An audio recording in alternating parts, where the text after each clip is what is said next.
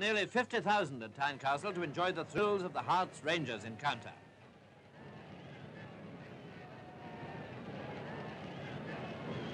Hearts were first on the field. On the screen, their shirts look slightly darker than those of Rangers.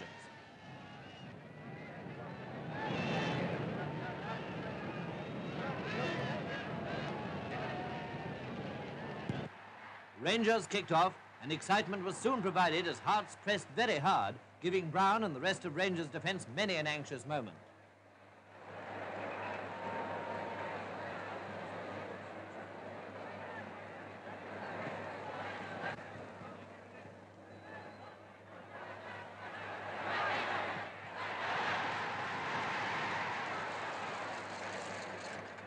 There was also some excitement, quite apart from the play, when the crowd overflowed soon after the start of the match.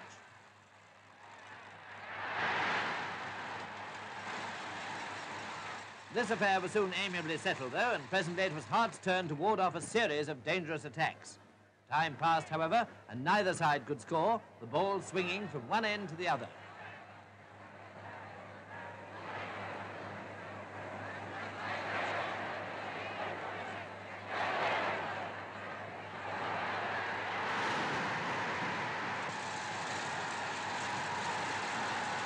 On the whole, Hearts were having the best of it, but they weren't scoring, and after all, it's goals that count in football.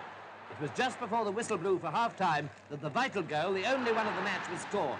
And here it comes from Finlay, almost flat on the ground.